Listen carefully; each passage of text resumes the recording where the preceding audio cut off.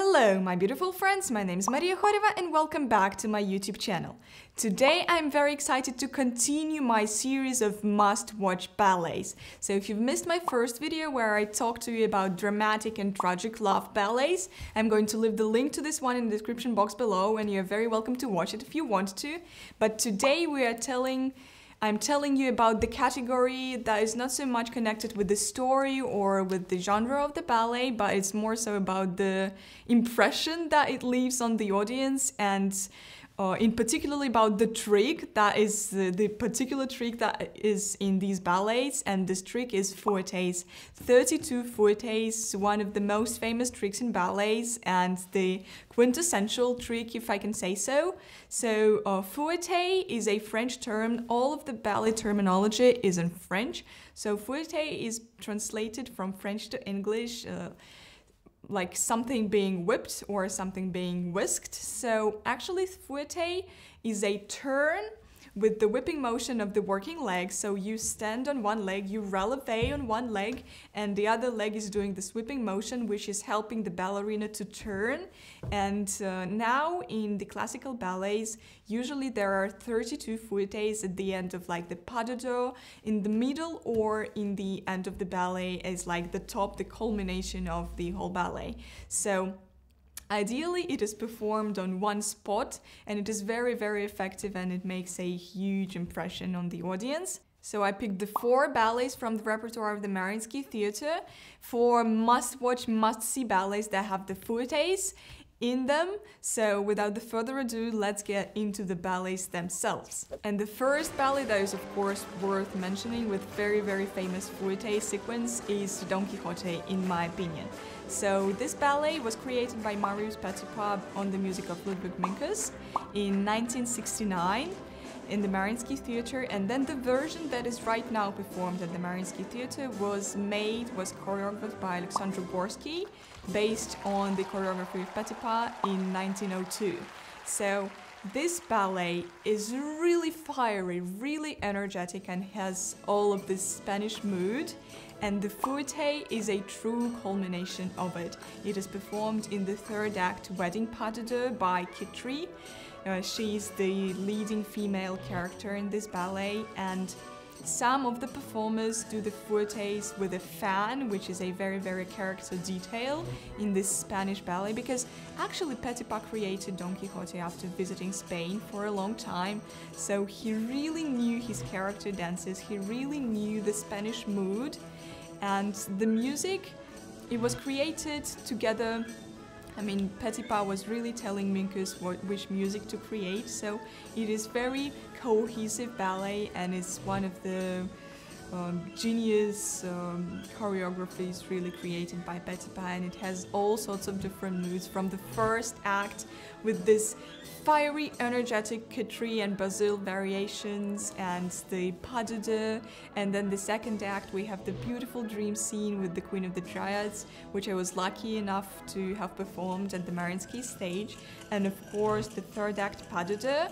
Actually, I haven't performed Khitri at the Mariinsky and in Don Quixote, but I feel like it is really difficult actually after the first 2 acts, which are pretty exhausting. It is very difficult for a ballerina to perform the fouettés in the 3rd act, but I think the Spanish mood really gives the ballerina the power to really finish the fouettés on the maximum speed and maximum energy, which is really cool. And yeah, the 3rd act pas de deux is just the way for the leading dancers to show how virtuoso they are and how technically free they can feel themselves on stage.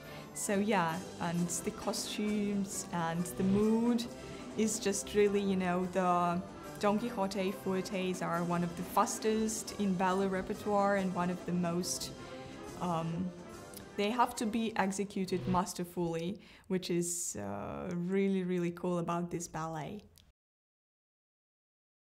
The 2nd ballet I want to tell you about is Le Corsaire. This ballet was created in 1856 by Joseph Mazilier on the music of Adolphe Adam, and then in 1863 it was re-choreographed by Marius Petipa at the Mariinsky Theatre.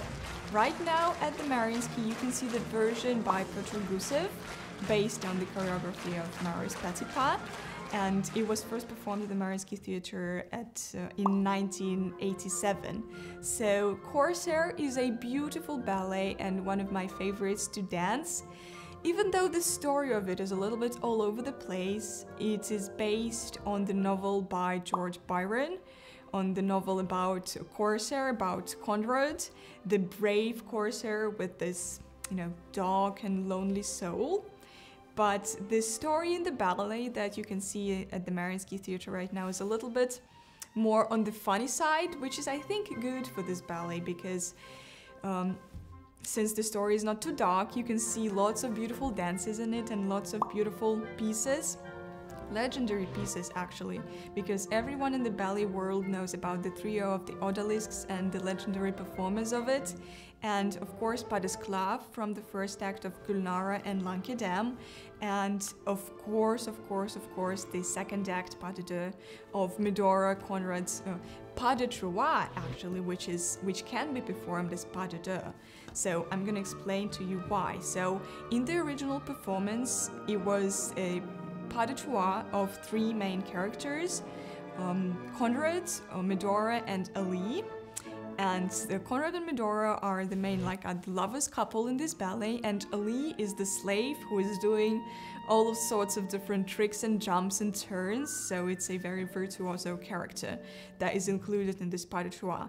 But at different galas and at different concerts, this this choreographic piece, is often being performed by just Medora and Ali, and it is shorter and more effective that way. So yeah, this is actually the piece that is performed in the second act at the Mariinsky Ballet, and it consists of adagio variations, and in the coda you can see the fouettés.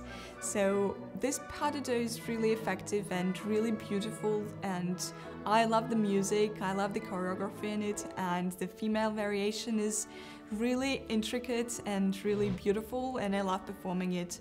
Of course, even though it's a little bit hard, but it is still very, very enjoyable. So the Corsaire, it is the story about the East, about the pirates, corsairs, about the ships, about the sea, and of course it consists, it has the story about slavery, but in my opinion it doesn't make the story worse because it's the story about the past, and it's really made in a funny and joyful way, and it is pretty enjoyable to watch in my opinion because it has a lot of moments with humor, and yeah, it has fouettés, which when executed nicely are really a crucial point in the ballet and make the audience really appreciate the full piece. So yeah, Corsaire is really a must-watch ballet for me, especially because the set and the costumes are really beautiful and colorful. The third ballet is Swan Lake, and of course, when you talk about any ballet in general, of course, for many people, Swan Lake is the first ballet that comes to mind because it's iconic and the music is really the epitome of the music for the classical ballet, and I'm pretty sure everyone knows the Dance of the Little Swans and the main theme of the Swan Lake because it's really soulful and it's genius. It's the music of Piotr Tchaikovsky and it's the choreography of Lev Ivanev and Marius Petipa. And actually the first appearance of this ballet, of this music by Piotr Tchaikovsky on the ballet stage was in 1877, and the choreography was by Julius Reisinger, so not Petipa and not Ivanov. And it was not a very successful performance, and people did not really like the choreography, and actually people did not really like the music either, which is strange because the music is really gorgeous, it's literally perfect, and it's literally telling the story so well. But nevertheless, the first performance was not successful. It only became successful after Tchaikovsky's death, and the ballet was re-choreographed by Lev Ivanov, the young and promising choreographer, and Marius Petipa, who was already nearing the end of his choreographic career at the Mariinsky. So the true master and the young promising talents, they both created this ballet and really created a genius masterpiece in my opinion. So yeah, so about the fouettés, of course we have the second act pas de deux of Odile and Siegfried. So we have the main female role of Odette, Odile, which is performed by one person, one ballerina, so two different characters. In first act, second act, and then in the third act she's Odette again, so she's Odette in the first and the third acts, and she's Odile, the evil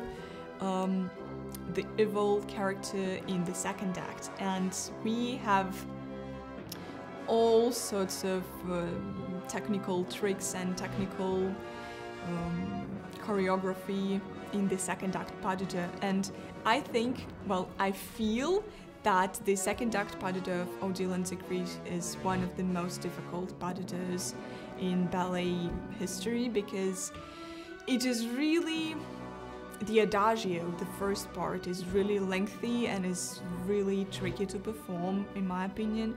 And then we have this very difficult, very challenging variation, very challenging female solo, and then we have the shortest ever coda of Siegfried, and you have the fouettés. And I mean, really, it is a true, whoever's performing Odette Odile, it shows if you are a true ballerina or not, in my opinion.